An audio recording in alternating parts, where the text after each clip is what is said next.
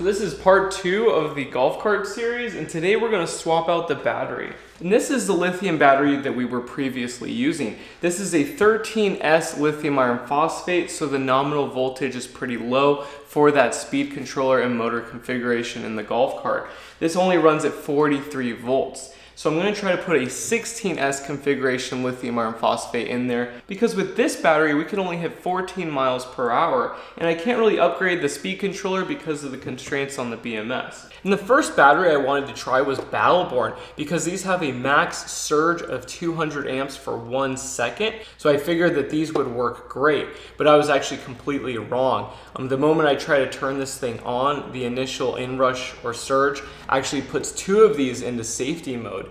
And I even used a pre-charge resistor just to do that initial inrush, and it still went into safety mode. So yeah, I need to take these out. This was a bad idea. So fast forward a week later, and after the Battleborns failed, I was planning on building my own battery pack, but I couldn't find a 16S BMS for lithium iron phosphate that would ship out to me fast enough because there's lots of shipment delays. So I told Big Battery about my problem, and they're actually going to change their golf cart conversion listing. The previous battery that we had is perfect for 36 volt golf carts, but it's not that great for 48 volts. So they're going to have 2 Tesla Model 3 packs in series so that you have a higher voltage and better performance. And last night I hooked this all up and it works perfectly.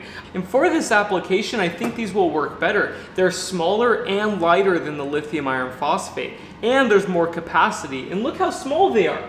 It's just these 2 packs, and they gave me this cable with Anderson 175 amp connectors, and so these are in series and everything's done.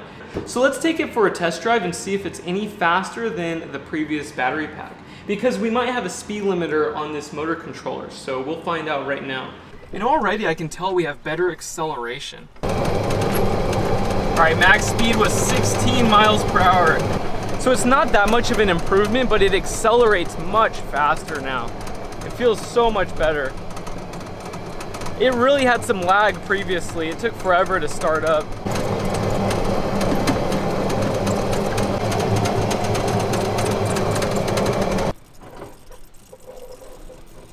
So this battery configuration works perfectly, and we have increased capacity. It's a 4.6 kilowatt hour battery, so we should get like 20 miles of range with this configuration. But I do need to secure these batteries down still, and we also need to add a watt meter. This is also a coulometer, so we can figure out the state of charge of the battery.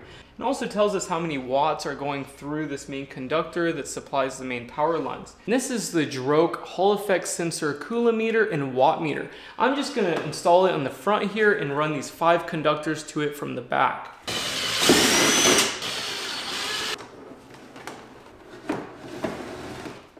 We have some zip ties, and we're going to attach these wires to the chassis at random points, just so it doesn't move around. And there's a lot of moving parts right here, so I'm trying to attach them as close to the chassis as possible. And these 2 conductors are for voltage sensing, and these go out to the Hall Effect sensor, which is right here.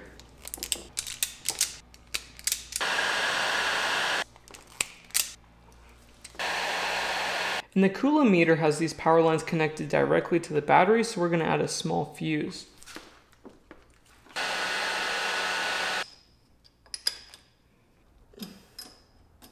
Now that the meter is connected to the battery, we can finally plug in the Hall Effect sensor and turn it on and see if it works. And check it out, it actually works. So I probably have to calibrate it, but yeah, I'll figure that out later.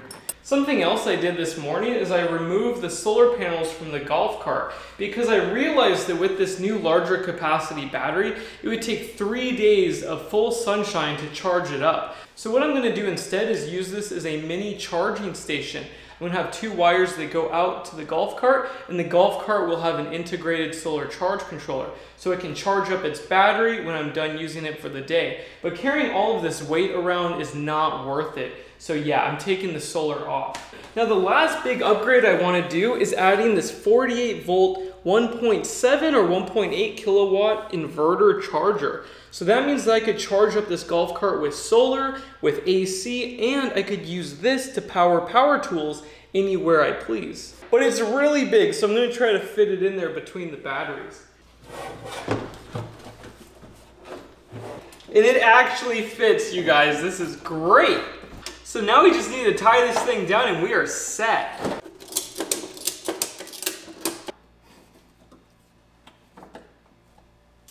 I've had to redo this part so many times, it's driving me nuts.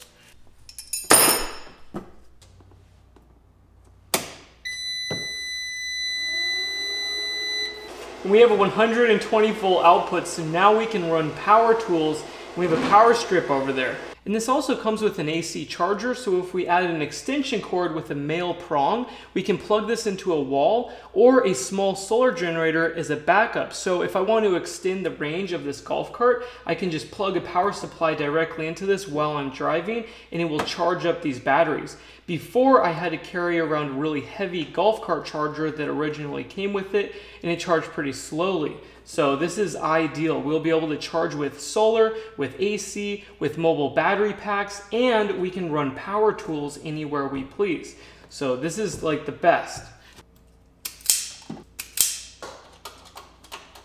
Now we have an extension cord connected and we're gonna try to charge it. And it will charge, but we need to set the absorption manually because we have a custom profile for this cell configuration. So we're gonna set this to 58.8 volts for the absorption.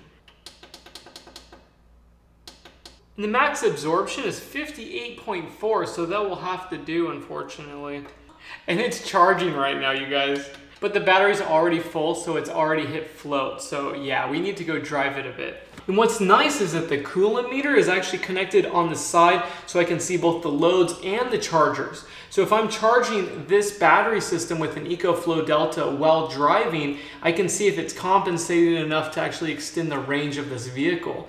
So yeah, and I can also change the charge speed as well. Because when I'm charging at home, I want to charge it slowly so that these cells last a long time with this chemistry. And we should test the output of the inverter, so we have a load attached, and it works. So now we can power whatever we want anywhere we want to. And a cool potential application is using a larger inverter to power a welder. And then you can have a welder with an off-road electric vehicle. And you can also buy trailer hitches for this golf cart. And the trailer could be filled with solar panels. So we'll probably do that for a future video. That would be really cool. But for now, let's just put it back together again and drive it around the block. And check it out, the amps and the watts are displayed and the voltage. So this is awesome. Guys, it went over 100 amps. It's hard to film the meter while I'm driving, but the largest number I saw was 130 amps, which is a lot of power at 56 volts. All right guys, we're doing a hill test and we're gonna do some off-roading. Because this is a Droke shunt meter, I'm pretty sure we need to set the state of charge to 0 and then charge it up so it can reset the capacity meter.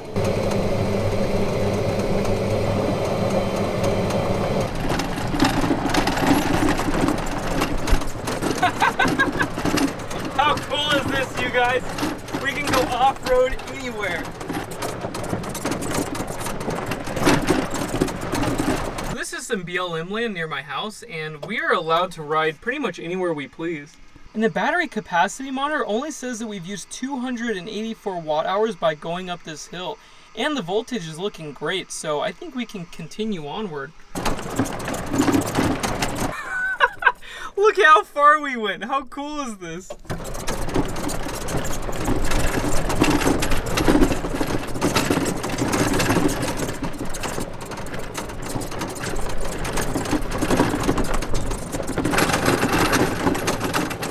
I had to go up a pretty steep grade back there and it handled it great. There's lots of torque. And this is an AC motor, and we are actually charging the battery while we go down this hill right now. I've been driving the golf cart for about 30 minutes now, and it's very hard to run down this battery. It's really, really efficient. I think I could probably get like 25 miles out of this thing, and I'm going up and down hills. I'm trying to run the battery down quickly, but it's really hard. The voltage is not dropping much. And with this chemistry, the discharge curve is pretty linear, so it's predictable. And yeah, like I said, it's got a long ways to go. And after that long drive, I only used 695 watt hours. So yeah, this thing can go really far. So in the next video, we're gonna figure out how efficient it is, or how many miles I can go for how many watt hours. and possibly add another solar panel again that's smaller with a boost converter or a step-up converter. So yeah, I hope you guys like this video, and it actually works. Everything works perfectly. So yeah, and it can go off-road. So please check back soon for the next video. It's like 110 degrees in this garage right now, so I'm gonna head out. I will talk to you guys later. Bye.